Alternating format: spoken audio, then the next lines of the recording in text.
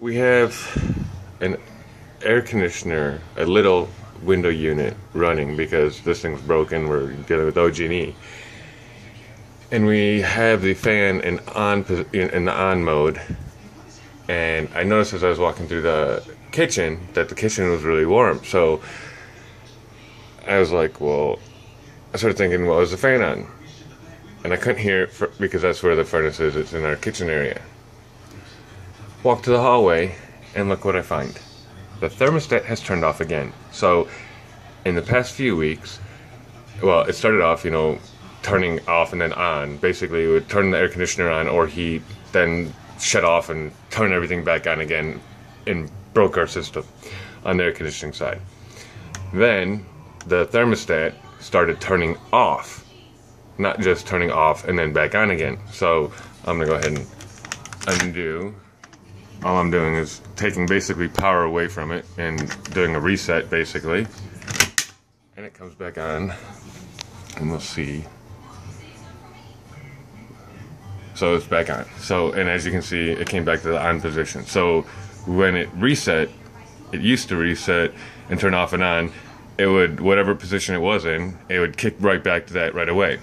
Well, that's bad, and that's why our air conditioner is blown up, and even our heat system.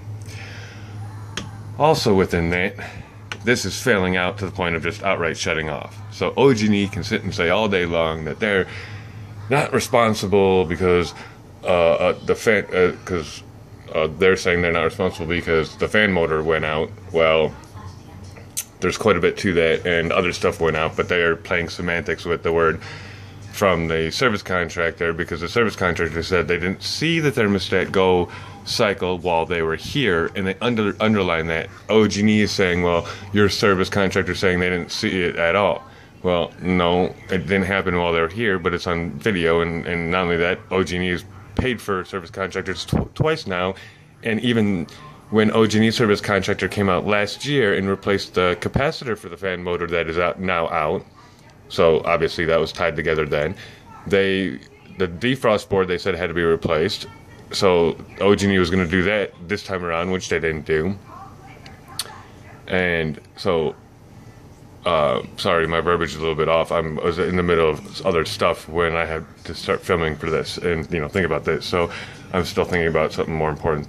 No, not more important than this, but just as important. But long version short is, if you have an OG&E smart thermostat and it breaks your shit, you need to document everything, because OG&E is going to do everything they can to get out of it.